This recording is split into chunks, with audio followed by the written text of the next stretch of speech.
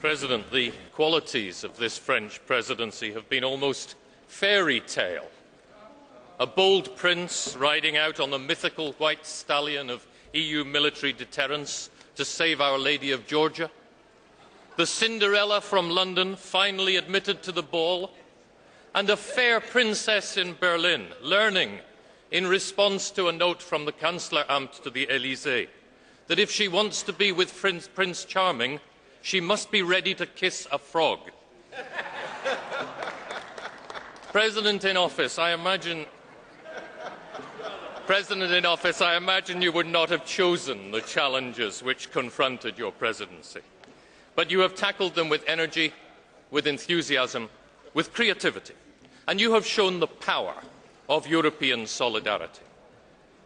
We congratulate you on the success of last week's Council.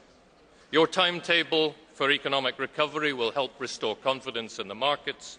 Your parrying of protectionism is admirable. Your concessions on state aid and public procurement are reasonable, alongside your commitment to accompany them with the structural reforms laid down in the Lisbon Strategy.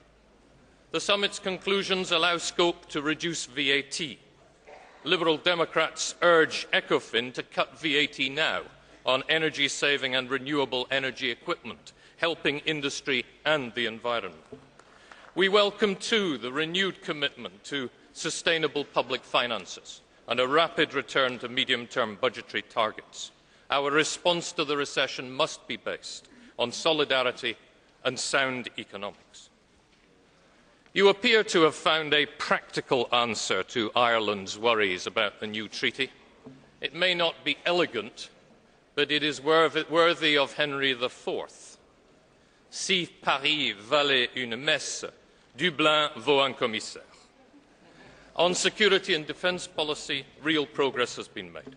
The creation of a single planning structure for ESDP missions, a structured forum for cooperation with NATO, and a declaration of our aims and objectives in the struggle for security. It is, however, on climate change that you may be more harshly judged. A blizzard of corporate concessions has been written into the Council conclusions. New member states will be bought off with a solidarity slush fund. Cap-and-trade emissions permits will be given away when they should have been auctioned, and major players like electricity companies will get derogations that amount to super subsidies. And all of this pushes down the cost of carbon, cuts the cash raised, makes the emissions targets harder to hit. And the emissions trading system won't even come into effect until 2013. My group recognises, nonetheless, your achievement in reaching that deal. We welcome the agreements on energy saving, on earmarking half the revenues from emissions to reduce further greenhouse gas emissions, and on carbon capture and storage. We will support it in tomorrow's vote. One can always wish for more from any presidency. On CAP reform, we've seen movement. We wanted to see opening up. On immigration, the blue card comes wrapped in red tape. And on trade, the cancellation of this week's Doha talks leaves little hope for progress. But this presidency has been a success for Europe, and you, President in office, deserve the credit.